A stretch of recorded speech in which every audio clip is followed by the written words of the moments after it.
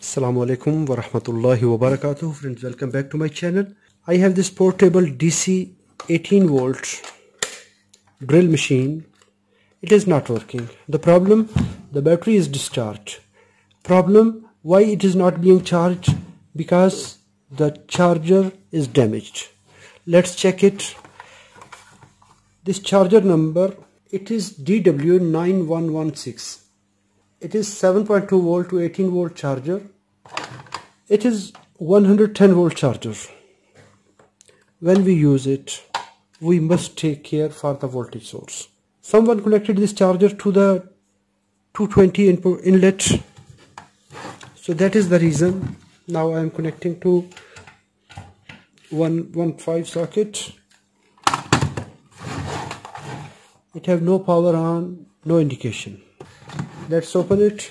Because it was connected to 220 volt, the most probable cause that maybe its fuse or maybe the DC rail, DC circuit may be damaged, or might be the voltage charging section is damaged. It have 5 screws here, 1 here, 2, 3, 4, 5. Let's open it.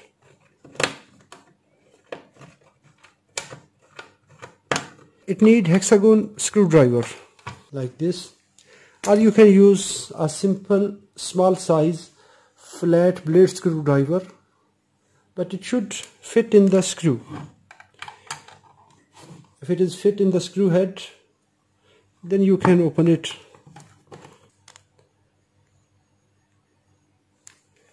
I am using this flat screwdriver blade. Just place it here, rotate it here. It should fit and you can use this one. Otherwise, use proper tool for a good result and preventing the screw head from damaging. These are the 4 and the 5th screw that is here.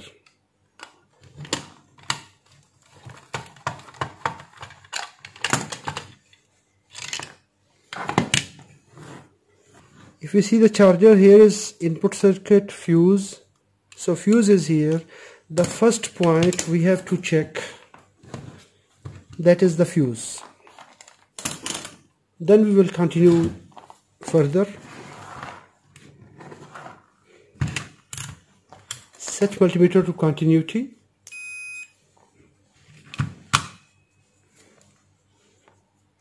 Connect across the fuse is open. This is the most probable cause for any mishappening. And now, before connecting the fuse, we need some special care. We need to check the bridge circuit and we want to test this capacitor as well. If we check this capacitor, its top surface is slightly raised up. So this capacitor is heat up now. It is not a flat. It has swelling here. So we want to replace this one, or we can check it. If we have ESR meter, then we can test it easily. Now we want to check the bridge circuit.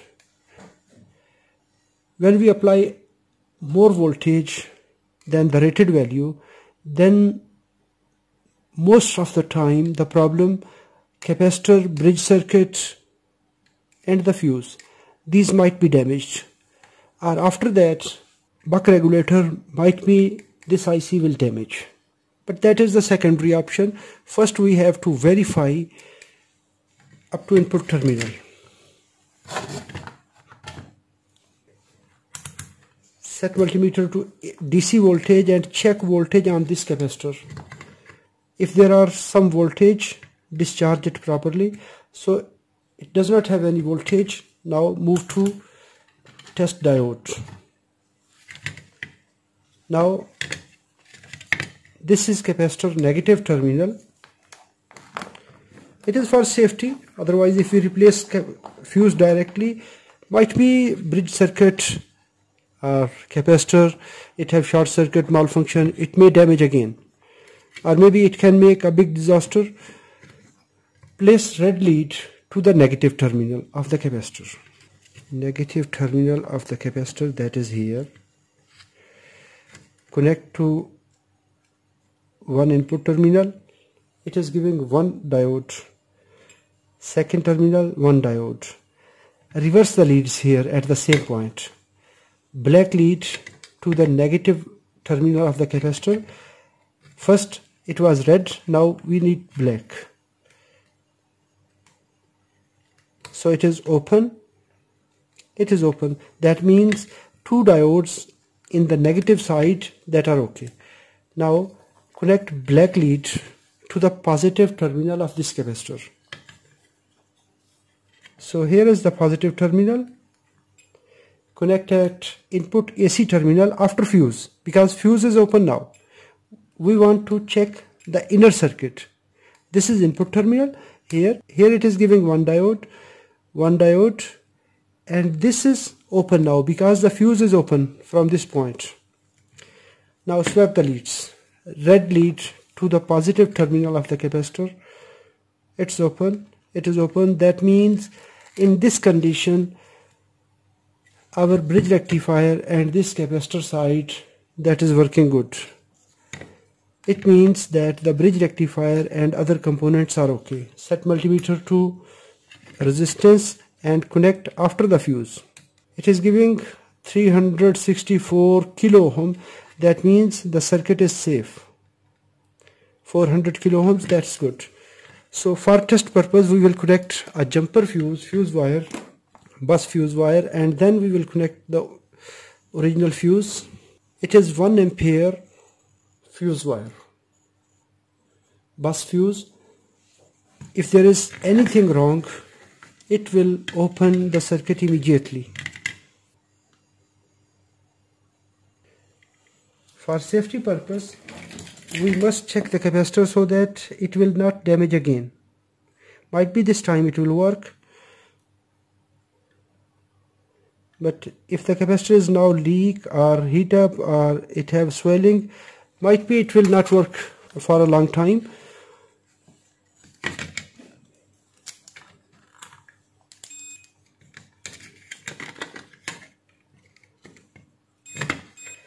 Now we connected the jumper across the fuse at this point.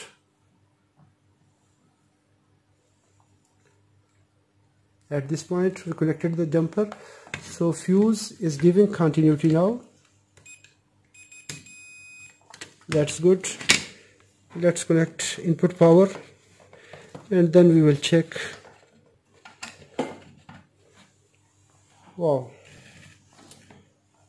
the LED is on, and now we can connect this battery pack.